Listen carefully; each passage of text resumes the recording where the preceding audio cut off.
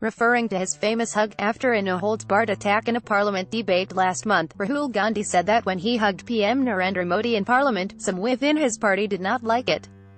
Congress President Rahul Gandhi and Prime Minister Narendra Modi. Congress President Rahul Gandhi yesterday said some of his own part members did not like it when he hugged Prime Minister Narendra Modi in parliament. In his address in Hamburg, Germany, Gandhi also said there is a big job problem in India but the Prime Minister refuses to see it. You have to accept the problem to fix it, he said.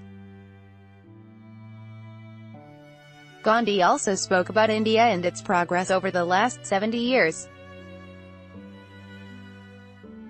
Referring to his famous hug after a no-holds-barred attack in a parliament debate last month, Gandhi said, "When I hugged PM Modi in parliament, some within my party did not like it." Gandhi also talked about his father, former Prime Minister Rajiv Gandhi's assailants.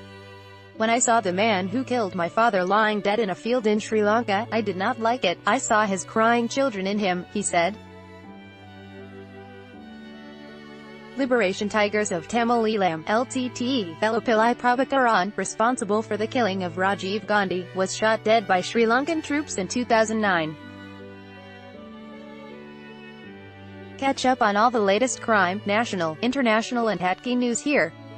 Also download the new Midday Android and iOS apps to get latest updates. This story has been sourced from a third-party syndicated feed agencies.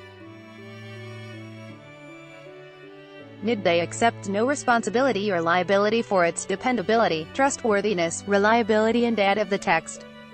Midday Management/mid-day.com reserves the sole right to alter, delete or remove without notice the content at its absolute discretion for any reason whatsoever.